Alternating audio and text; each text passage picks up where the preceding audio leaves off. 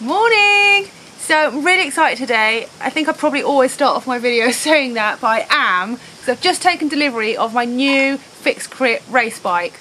So if you've been following my videos for a while, you might know that unfortunately I crashed at Red Hook Crit Brooklyn and I wrote off my brand new Windy Miller bike, which is unfortunate. Then at Thunder Crit I had to borrow my teammate's bike because I still didn't have a new one, and at the London Nocturne I did have the new one, but they hadn't had time to paint it all up. So it's now been done in a custom paint job by Windy Miller Paintworks. Looks absolutely beautiful. So I wanted to show you the whole bike, talk you through it, and yeah, just give you a bit of a tour.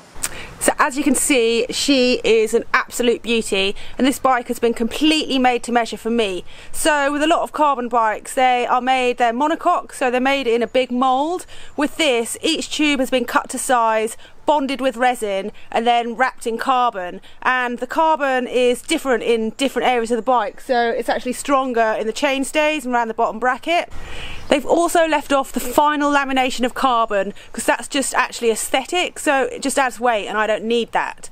So that's the frame. Obviously it is beautiful and rides like a dream. I already know that because I've already ridden it. Then I've got these custom wheels. These are Zipp 404s. They've been spray painted at the Windy Miller Paintworks, just like the frame, and they are things of beauty. Oh my goodness, I love these. At the moment I've got Vittoria Corsa G Plus tyres in there. These are the graphene ones, and I feel that they are really good and grippy. They're good even in the wet. I've gone for the SRAM Omnium crank. That's a standard track crank, really strong, good value, and I use these on all my track bikes.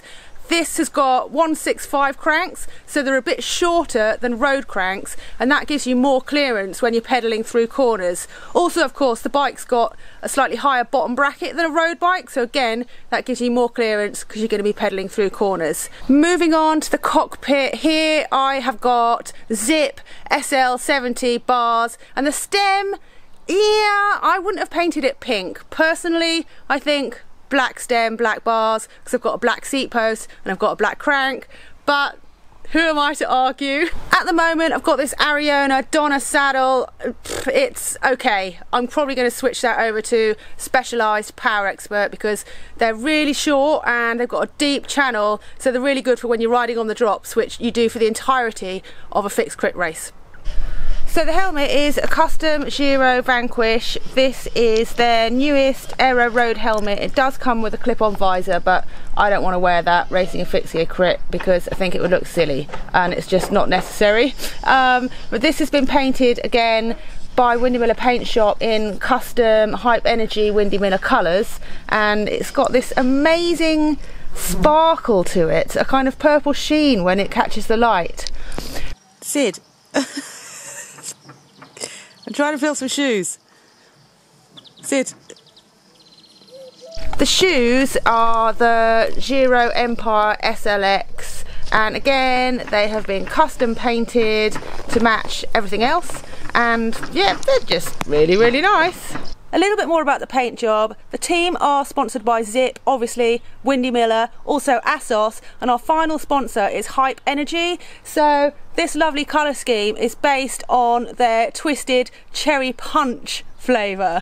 So I think it came out really well. Anyway, I'm gonna chuck this in the car. I'm actually gonna drive down to the Velo Park, which is near the sea, where Dave works, and I'm gonna go and give it a spin. Have you ever met Miss Lindy? She's a gal with the bright red hair. Now she stands high from all the rest. You know her anywhere. Well, she's mine. Yeah, she's mine. Well, I love that little girl with the bright red hair.